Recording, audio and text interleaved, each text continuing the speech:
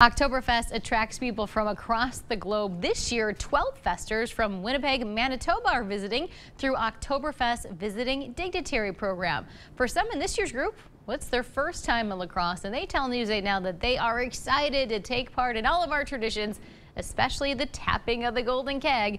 The Canadians host their own festival that's coming up in February, and Oktoberfest organizers, well, they're going to get a chance to check out that festival themselves.